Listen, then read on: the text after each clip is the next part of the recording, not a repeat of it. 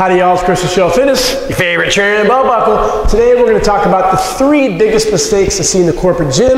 Recently I got a membership to Lifetime Fitness, never been before. So now going to Equinox and Lifetime, I'm gathering a lot of data for you guys and I want you to be successful.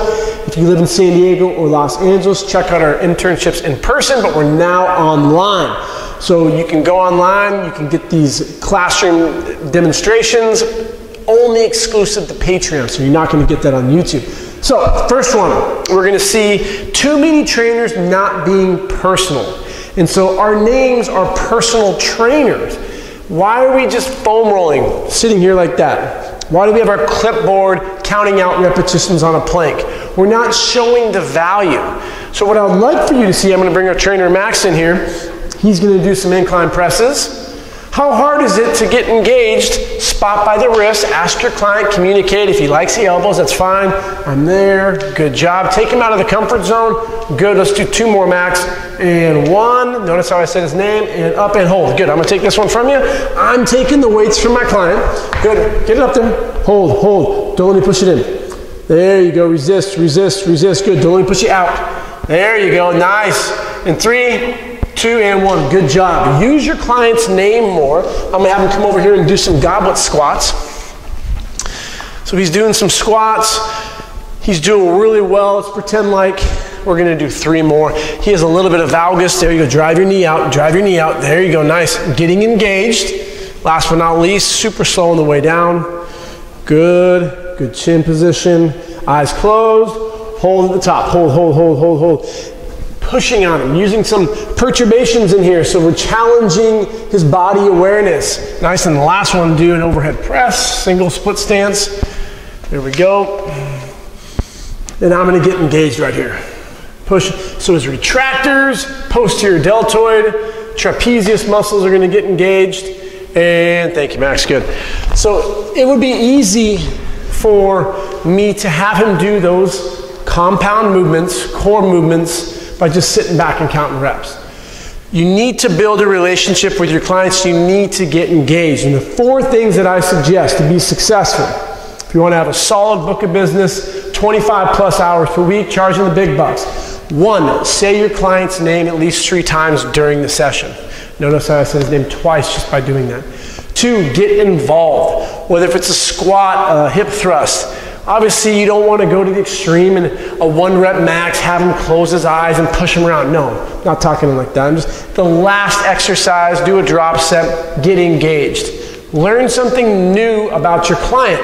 Just ask them questions. What do you like to do? Where are you from? It's not that challenging. And last but not least, show them a new exercise.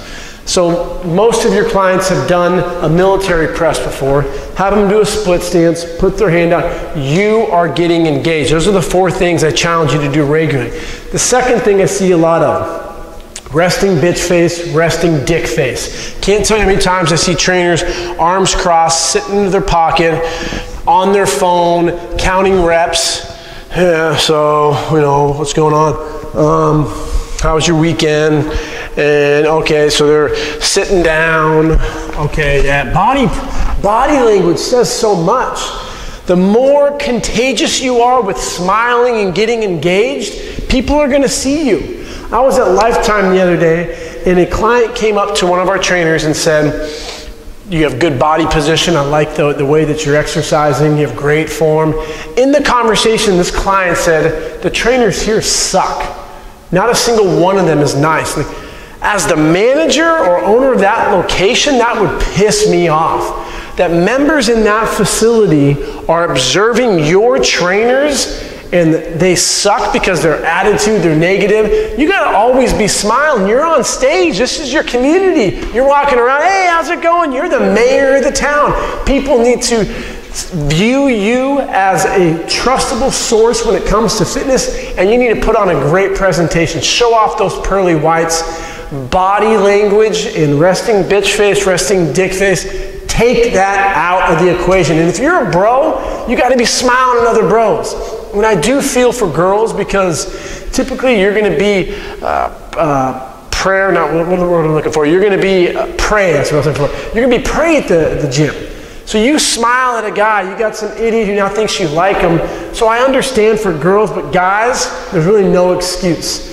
Work on that smile. And last but not least is, I don't know what it is with trainers today, but it seems like every single one of them wants to do some type of BOSU ball, stability ball, foam rolling bullshit where we're over here, oh, okay, make sure that you're unstable and you're really challenging the client by doing this exercise. This is the best thing in the world. Oh my God.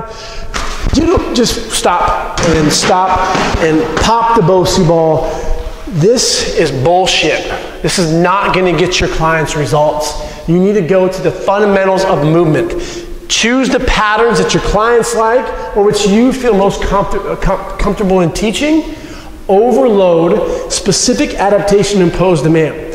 So when you're doing all this circus crap, sure, it's challenging for your clients, but you got to ask the bigger question, is this going to help them get the results long term? And there's been numerous studies that have shown unstable surface training is inferior when it comes to level surface training. So if I do a goblet here versus the goblet squat on the BOSU ball, inferior, this is superior. So why are we doing that? And I'm going to point a finger at you, NASM. You guys love stability. That's the bottom part of your OPT model. We got to eliminate that. If you want your clients to be successful long term, you need to focus on the patterns and overload them. So those are the three biggest things that you don't fall guilty into those. Make sure that you are getting engaged, that you're not sitting there with the resting bitch face or dick face, and then get away from the stability balls.